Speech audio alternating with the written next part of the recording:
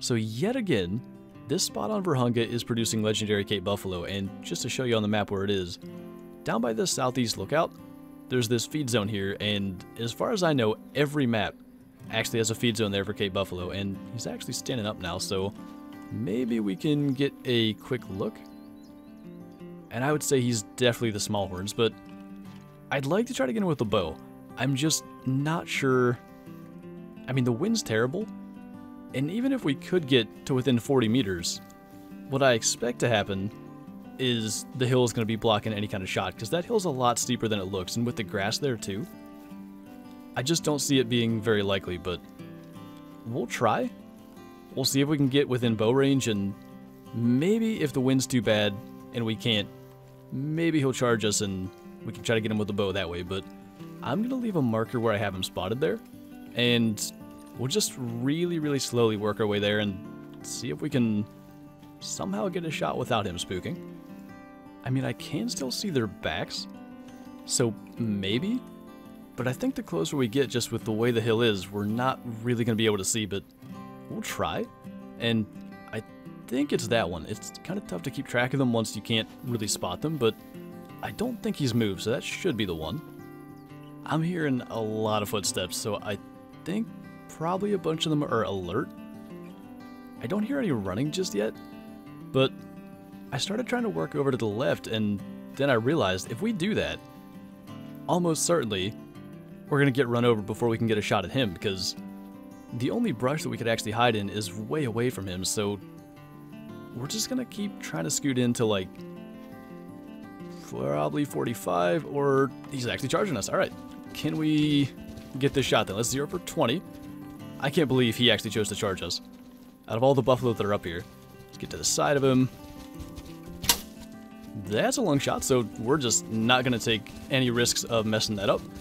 Both mythicals coming down here as well. The odds of, like, only the biggest Cape Buffalo coming down here is kind of crazy, but that's a gray one.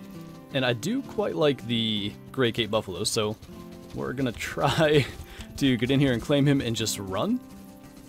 And he's a diamond, 154, so again, we're so close.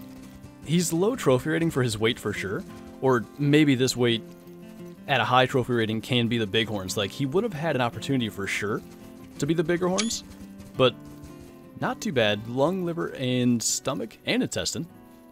Pretty much took out everything. But yeah, at that weight, it definitely could have been possible, but we'll definitely take another gray diamond. I think most of the ones with small horns definitely in the lodge that we have are the black fur type, so nice to get a little bit of kind of variance there. Again, this spot, and I feel like I need to mention that I'm not just grinding this spot over and over. It's just that when it happens to be Cape Buffalo feed time after I've hunted the other areas, this is where I go, but I'm thinking about trying to make a 400 meter diamond Cape Buffalo with the 7 mil, which is certainly going to be difficult, and I gotta try to make sure that we're not having him go out of render, because I just saw one pop out of render over there, so go like a few more steps. I feel like I can go till that one de-renders. Alright, so this is probably the very max, and to be honest, I don't even know where to aim for this.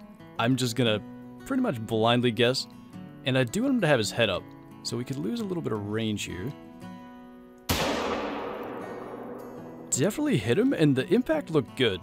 Now, again, I'm asking for things to go wrong by taking a shot that range, but he's starting to die, so I think we got it. I've done it before at 300 meters, and that worked fine, and really the 7 mil impressed me there, but assuming we actually got to over 400 meters, that would be pretty cool. Like, I've shot 400 meter diamonds before, but it's usually like black buck and stuff like that.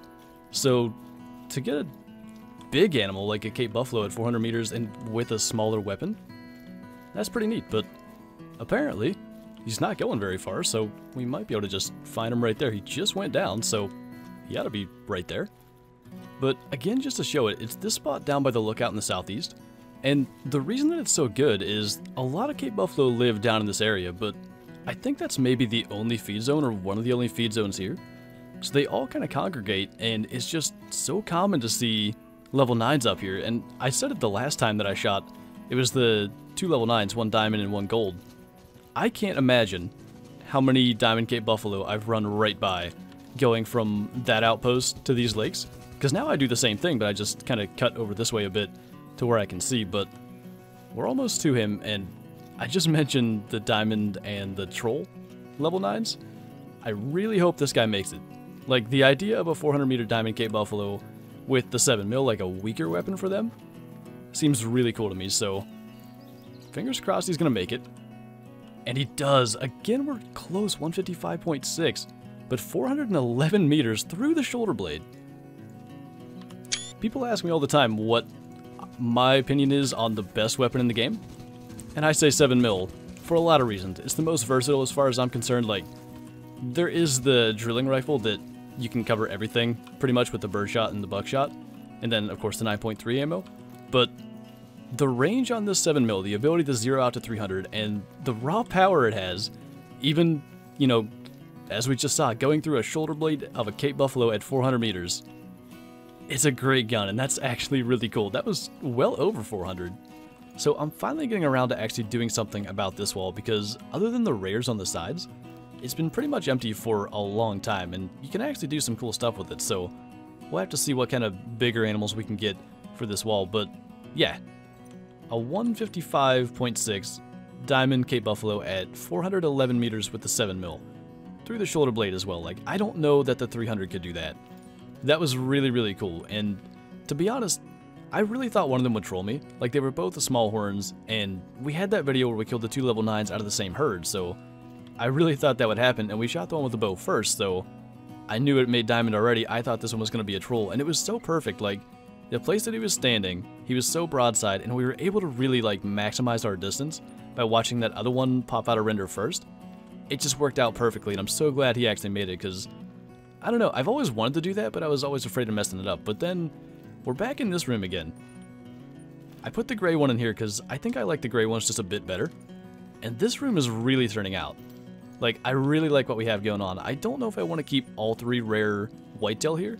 Like, maybe spread them out through the lodge a little bit more.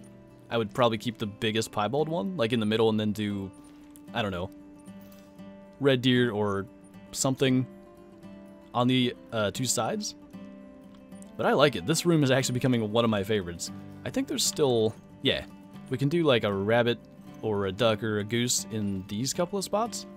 But as far as big game goes, it's actually properly filled up now, so pretty cool. So yeah, 2 diamond cape buffalo, 1 charging with the bow, and 1 at 400 meters. That's not really what I thought would happen when I set out on Vurhonga to do some multiplayer grinding for this video, but it actually turned out to be pretty cool, so I'm quite happy with that. But yeah, I think that's going to do it for this video. So thank you guys for watching, and I'll see you next time.